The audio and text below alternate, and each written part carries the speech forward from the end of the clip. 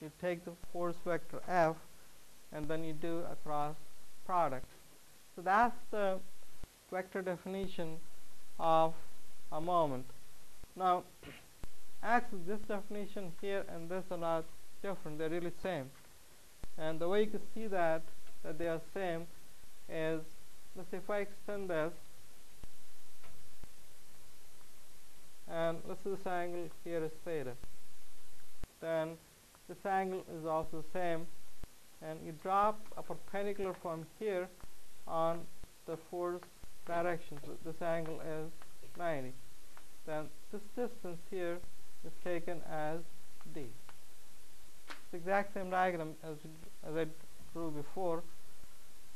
Now this by definition will be the length r, force magnitude, angle between those two, and a unit vector. And that's the definition of the cross product. So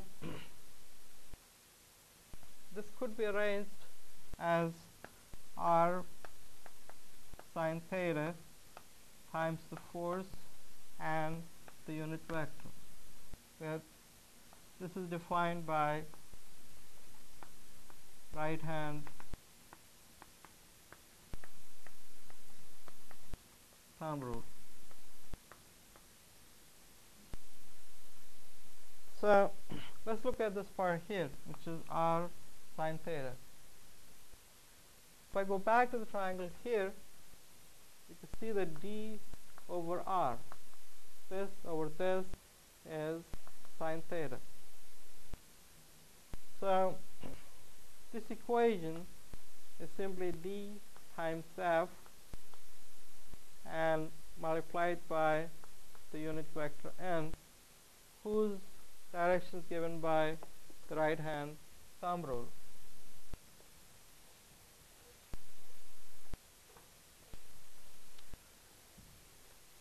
So this part is magnitude for the MO, which is exactly the same as here. So even though you're using the vector products, your actual magnitude for the vector is the same. It's still as F force times the perpendicular distance between the force and the point. So and this vector here will be same, go r cross F, and that thumb is going to point towards the direction. So somewhere here you're going to have the MO vector, and to distinguish this from the force, you place an arrow around it. So we do make distinction between the force vectors and the moment vectors. The force are just plain arrows like F, and the moments are arrows, but then you put a rotational arrow around the force arrow. So anytime when you see an extra arrow around the arrow itself, then that's the distinction between the force as well as the moment vector.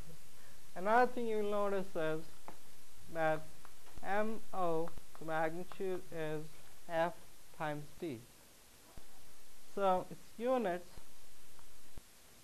will be Newton meter, I mean it's the force times the length if you're in SI unit, or pound feet if you're in the FPS unit, or pound inch.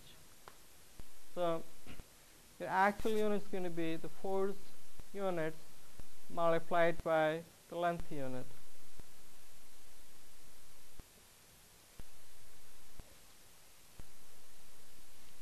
Now this is not the only way of doing it.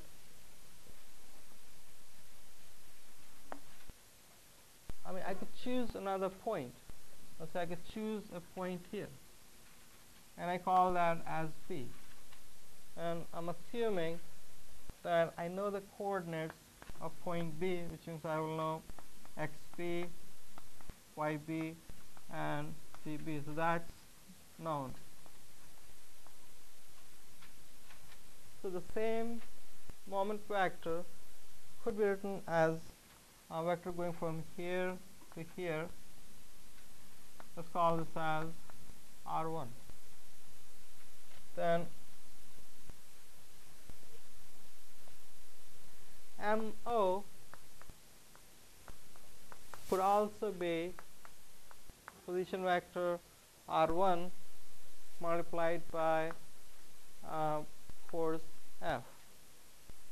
So it's the exact same moment vector as you'll get from R cross F. So in here it's the same equation. I mean, if you look at this, it's going to be R1 F sine theta 1, the angle between those two, times the exact same unit vector as before. So the angle here, this angle you're looking at, is theta 1, and then d over R1 is sine theta 1, or d becomes R1 sine theta 1.